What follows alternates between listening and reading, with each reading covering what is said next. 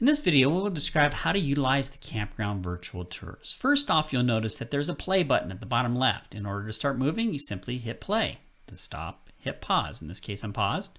I can start playing. It allows you to incrementally move up and down the road. In order to look around, you simply click on the screen and then hold your button to drag the screen to look around. Very similar to a Google StreetView. You can look up, down, all around in a 360 sphere. You will travel down the campground roads when you hit play. If you want to see where you're at, you can open up this overhead map and be able to see where you're at within the campground. You can drag the screen to look further around the campground and see where more sites are available. The icons represent sites, and if you want to jump to one, simply click on one of those icons and you'll jump up to that spot.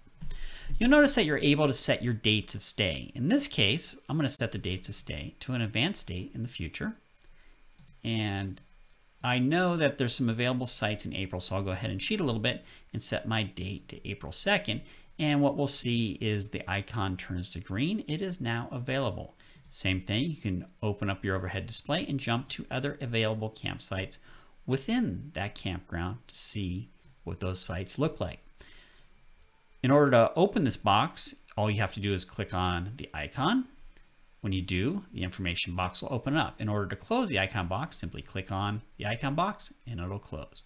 You can then continue on your tour by hitting play and utilizing your mouse or your finger on a mobile device to move the point of view and look at other sites. So you'll notice I'm looking at this site and I want to see a little bit more. I'm going to incrementally move along it to get a better view of that site. I can now see the site. I can see how deep it is. I can look around and see if there's anything that's going to prevent me from backing in or pulling into that site. In that case, no. And then I'll continue on. If I want to book that site, I will simply click on it, and I'll do it on this one right up here. I would click on the site, get the information box, and click book. That'll take me into the underlying reservation engine where you would then enter your details and complete your booking with them. The Campground virtual tours are available for 500 plus campgrounds right now, with another 500 or more coming online. You can access them all at campgroundviews.com and joining as a member.